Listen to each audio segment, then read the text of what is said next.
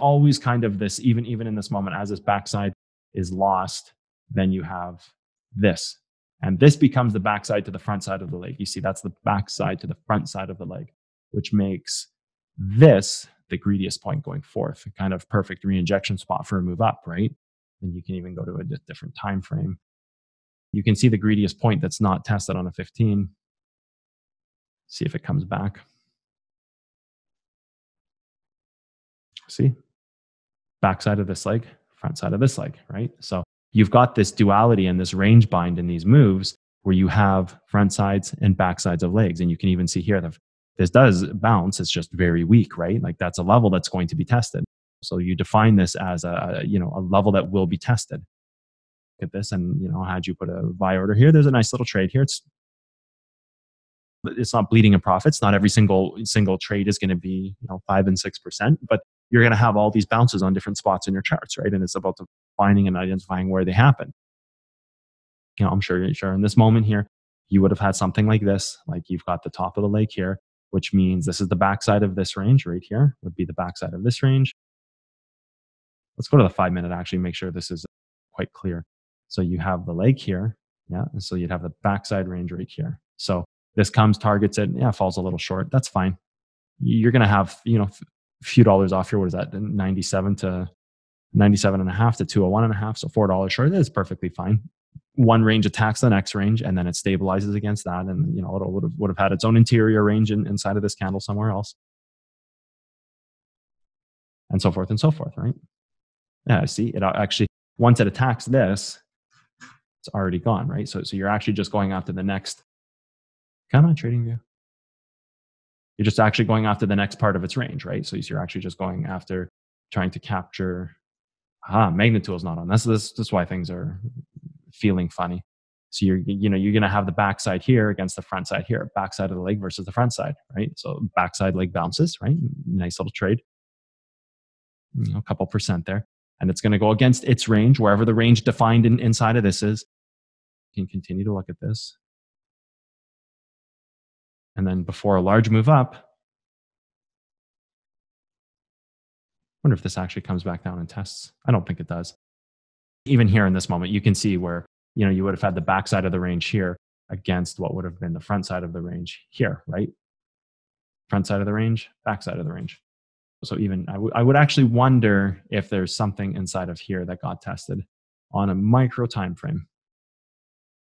Something like this needs to be tested. So as long as, I suppose you could say this, but the real key is as long as this doesn't get touched, I suppose that's fine. But even so, technically this 5009 level was never touched. So I would wonder if this 5009 level was actually just first tested, or if this was actually just a leg that was untested and it starts a ladder here. Let's maybe just go to a higher time frame. It was a little too slow for my liking. And we lost our spot on the charts. Okay, trading view. That's fine. We were right here and this was gone. I don't know why we still have that one there. This is the one we had just marked around this 5009 level right here. And we were simply just seeing if this range is holding. And that's fine. So be it. You have your targets on your chart, your front side and back sides of legs as your moves develop. Even, you can look at, the good way to spot these is like this. You have the top of a move, okay? So you have the top of a move, which, and what we're going to do is we're going to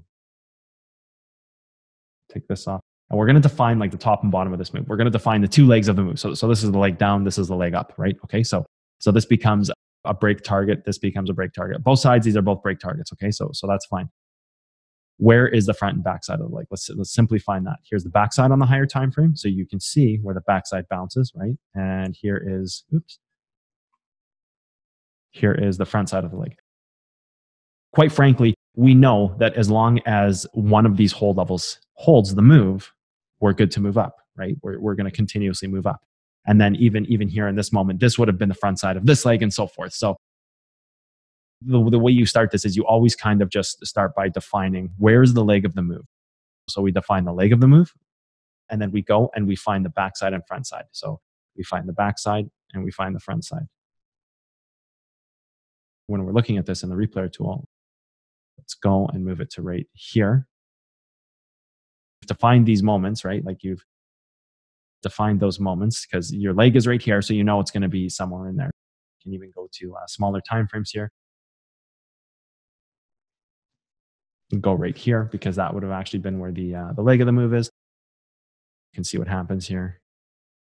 That would have done the same thing against its range right here, right? Like it would have targeted this to hold the move down. So it would have targeted the backside of its leg. And let's verify that on time frames. Yeah, you see, it's the same thing. Like you start with the leg of the move, and I wonder if even if on the hourly, there's not really a leg there. This is kind of rejecting off this range. I'm sure it hit some range bind in there. I would say as long as you have the proper valley, come on, TradingView.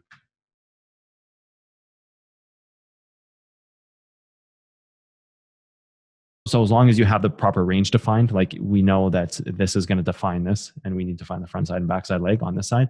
So then you'd have something like this. You'd have backside right here, which is already rejected, which makes your time frames here, which then you'd even have like something even more. So actually, you don't have anything. You'd have like backside, front side combination like this. Right. So it does go after the greediest level. As long as it doesn't hit the leg, that's all we need to know. It's laddering down, right? And then so it goes after that, right? Which is the front side, backside on a larger time frame. It goes after its level. Go back to the larger time frame where we found that 15-minute. It was on the hourly. Okay, that's fine. Backside, front side, and you can see both bounces, very clearly on this. There it is.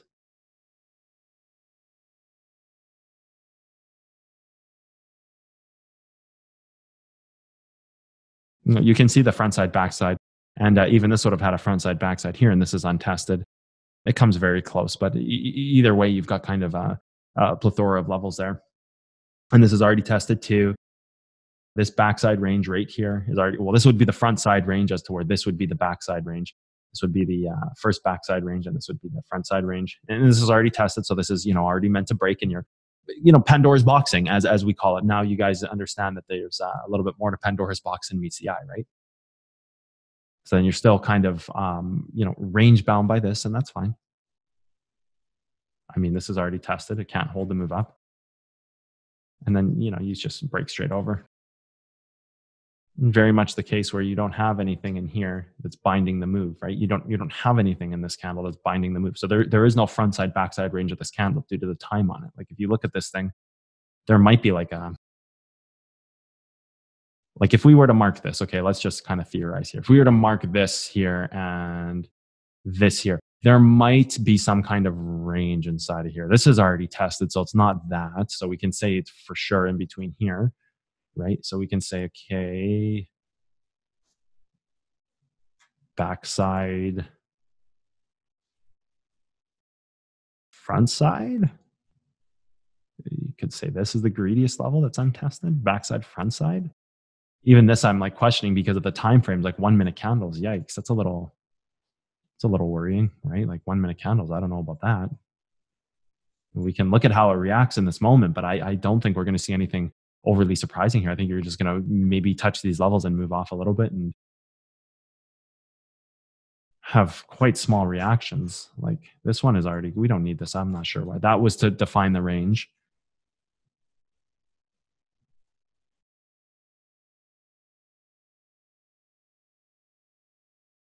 Yeah, so that's fine. You have the backside of the range being tested right here.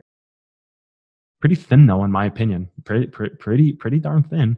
And then even this would have its own backside, front side range, right? So like even that would try to hold this. Might not even get to that point. And even this has like, this is why I'm saying like I'm not really certain I would trust those levels because it's pretty thin. Like it's pretty thin on the charts. Yeah, fine. You have these like reactions where you could take some scalps, but what are you talking about here? 0.5%? Yeah, 0.5%. This one too, like maybe a 1% move.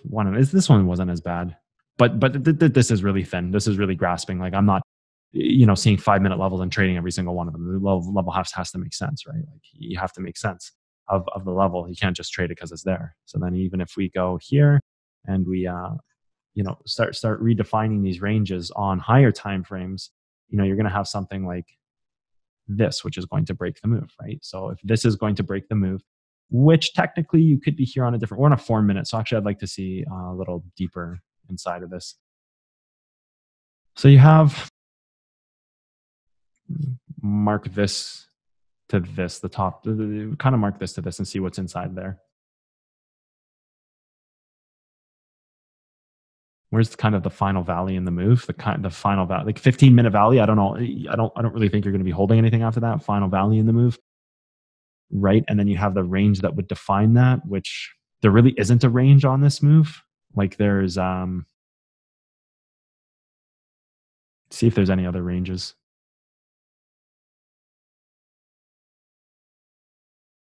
Not really.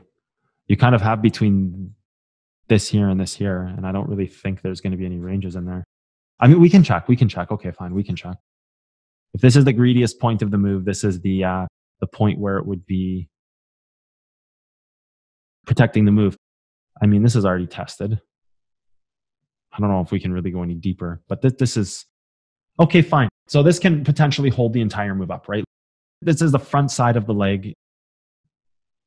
There's really no backside here. The move was too volatile.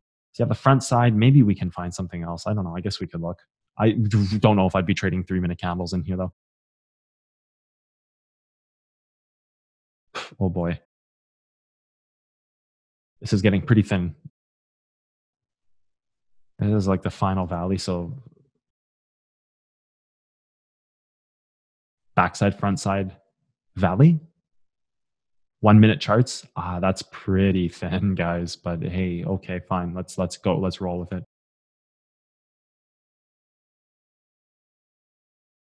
I don't know. Let's get out of the replayer tool. Oops, no, we don't want to do that. We just want to use a replayer tool. Yes, we want to exit this mode and see what had happened here.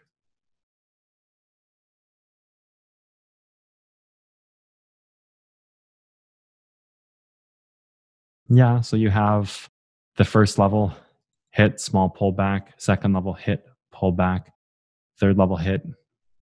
So same thing, just like this would define this range, try to move it up, and it tries to hold it, and it doesn't. It can't quite hold the move up, and I'm sure there's something deeper in here. You could probably go and find the level in here.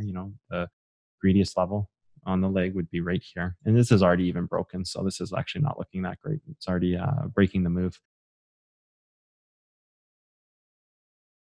Yeah, it's already breaking the move, so it doesn't look great.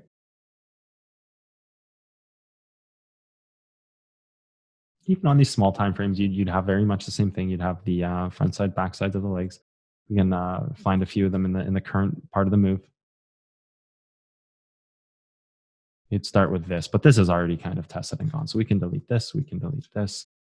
That's fine. That'll be kind of like a target or whatever. You've got the leg right here, the untested range. Everything else is pretty tested in this move, right? Like even you have this right here. This is untested. So even you have this right here already tested. Everything in this move is likely already tested. It has been moving back and forth quite a bit here. This is already tested, comes, bounces off of it. This is tested, comes, bounces off of it. This is untested right here. But 1-minute candle is as good as a 1-minute move, right? So yeah, not looking too great. Actually, looks like it's just breaking down right now. Looks like it's created its base and it's going to break down off of this level. It'll target something like this 63.23, hopefully, and pull back and create a downtrend. It's what it looks like anyways. Or it might go after this target again. It's very possible it goes after this and officially touches it, I suppose. Therefore, you have front and backside legs. You have even here in this moment. Find your valleys and you'll find the injection points, right? Like, oops, nothing on the 3-minute. Here's the 1-minute. This right here, right? Like your injection point, right? You'd have, well, where did that one go? Okay, it's up there. Okay, perfect. Even here, you have this right here. And so you have ladders, but now you understand front and backside legs and that there's hold levels that define what this move is going to do, right? Like there's hold levels that will define the entirety of these moves. And backside leg here is holding, and this would actually have the front side leg as well. So we know it's going to be between that candle and this candle here. So we can actually even get rid of that. It's going to be between these two candles, the greediest point of entry. And then we just have to, it's a matter of defining the greediest point, which would kind of be here on a smaller than 1 minute time frame, but it would be tough. This would be kind of perfect entry, 61.49 right here. Kind of an untested range. Could possibly say it's here on a different time frame that we don't have access to, like right there.